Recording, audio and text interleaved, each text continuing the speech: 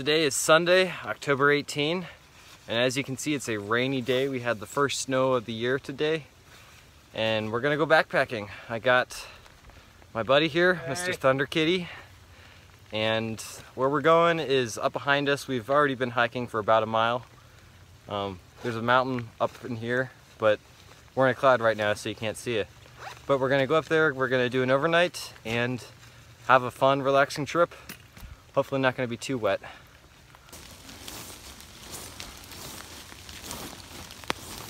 So it is still raining, it's soaking wet, and right here we found this dead standing, and it's just hidden enough with these branches that it's kind of dry right in here.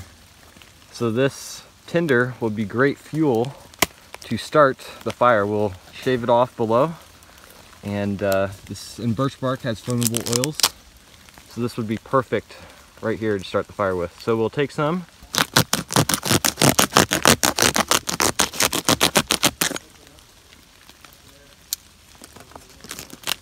Perfect. You see how dry this all is? Perfect.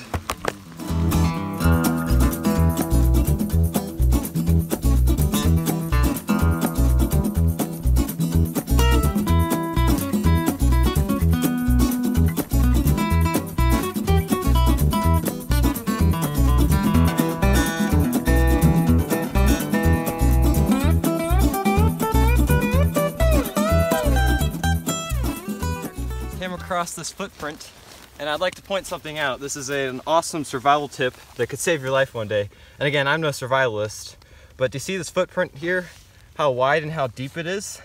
You might, to the untrained eye, you might not be able to see this, but to the trained eye, this could save your life. This footprint means that something with legs once walked here. All right, we've hiked to the destination. Gonna set up a tent right there. And then back in there, we're gonna have like a little shelter with a fire so we can get warm and make meals. And it is really wet right now. My gloves are soaked all the way through. My shirt is soaked all the way through. So it's gonna be a wet and cold one, definitely. Under here, there's a few pine cones. It's not much. It's not much at all. But even these few pine cones might be just enough to help me get a fire started. So I'm gonna find as much as I can, and we'll use this. So it's wet, it's cold out here, we're both freezing, it's time to get a fire going. So today we're gonna be doing the one match fire. I have a little bit of packing paper right here, and that's gonna be our tinder we're gonna use to get it going, or at least to light some of this dry material that I found, or some of the birch that I found earlier. So let's get it going.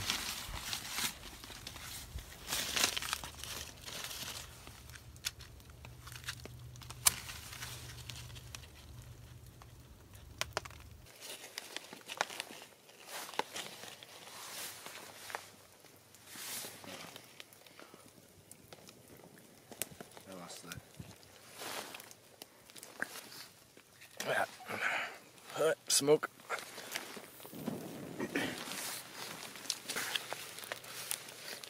She could still go out at this point if we're not careful. It has been raining all day. We're out backpacking miles into Idaho's wilderness. And this right here, this is the most satisfying moment so far of the trip. We got it going.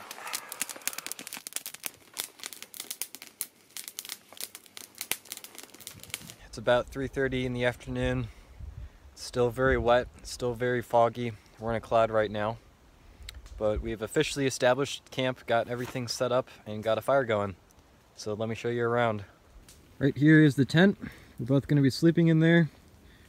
And out there you would normally see a beautiful lake, but sadly it's very cloudy.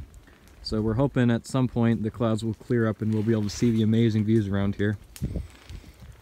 And as we walk over here, we set up a little tarp shelter, a little place where we can sit, be dry, and be warm, because there is a campfire that we built. And all this fog, well, Halloween is right around the corner, so I guess it's relevant. He's cooking his socks. Oh yeah. I guess we're just that hungry. Alright, just kidding. Our socks are soaking wet and we're taking advantage of this nice hot fire to steam them off a little bit and hopefully evaporate some of that water that was in them. Grant's on fire. This is what happens when you don't have synthetic pants.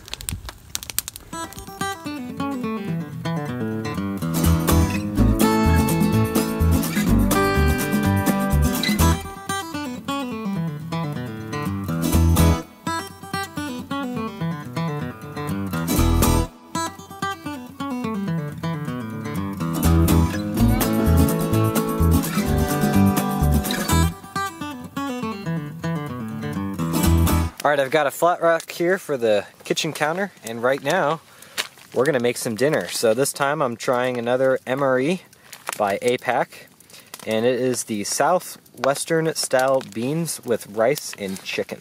That sounds really good. It does. So we're gonna open this up and see how it is.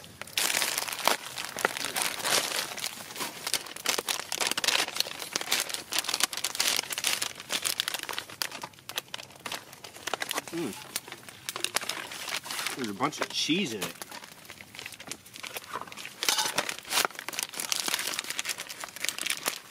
So for those of you who haven't used MREs before, basically you put the main course in this bag, you put a little bit of water in it, and now a little chemical reaction is starting where it heats up the water and it boils it basically.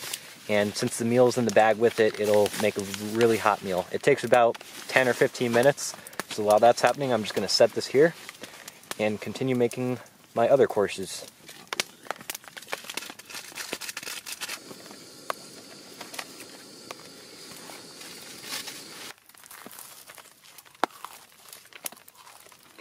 Alright, next up on the menu is potato grape smoothie, which sounds interesting.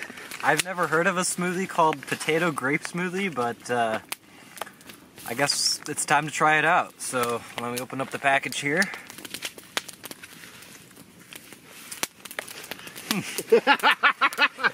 Interesting taste. I mean, I can't say it's not terrible, but it's just interesting. It tastes exactly how you think it tastes, just with less potato and more grape. Alright, as I eat by the fire here, there's one more course in the meal, which is the Southwestern style beans with rice and chicken, which actually, that sounds pretty good. So, which it looks all mashed up, but we'll see how it actually tastes. It's like lukewarm, it's not hot. Mine's so hot I can't even eat it. Yeah, this tastes great. Can you taste like the chicken in it and everything? Yeah.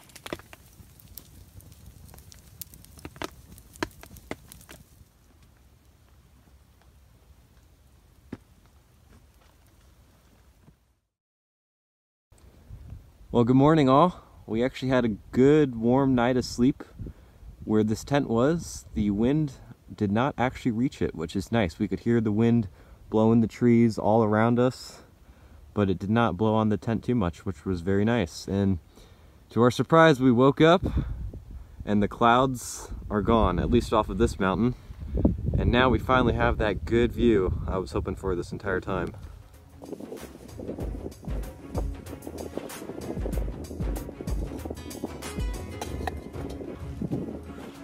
The sun is poking through. It's definitely an amazing view to wake up to.